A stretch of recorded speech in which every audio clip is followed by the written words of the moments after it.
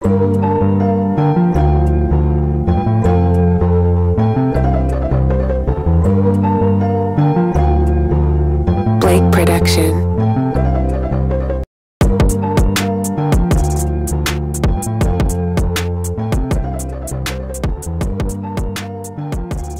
What is poppin'?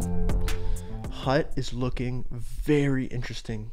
Weekly time frame, inverse head and shoulders pattern. It's shaping up real cute right now. Again, this zone we're paying attention to from 322 up into 368. This is our supply zone, and as we take in the time to weaken this zone, again, we look at the volume profile on this name.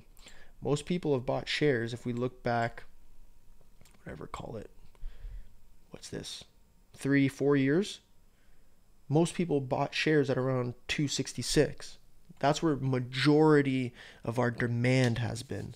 Now, if we're looking at this, right, there's really not much resistance above, and this is what we could use to our advantage, where we buy low and then let this play out over time. I love the volume on this name.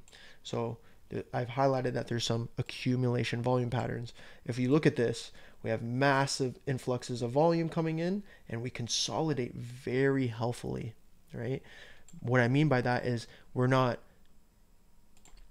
creating lower lows. We're going up, and then we come back down, creating a higher low, holding it, coming back up, holding that low, and creating a tighter and tighter range. That's bullish. Stocks that aren't bullish, stocks that aren't healthy, are going to do this. They're going to go up, and then they're going to go down and erase all the progress they made. Go up, and then erase all the progress they've made. That shows a lot of manipulation in that stock's price.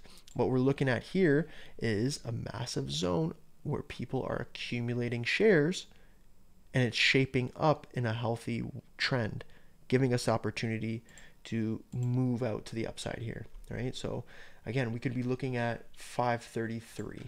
Call that a pretty modest number for the next, call it the end of the year.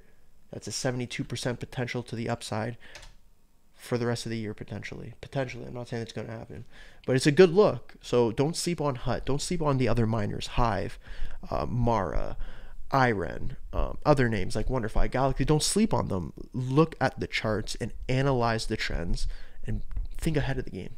That's the breakdown. Easy.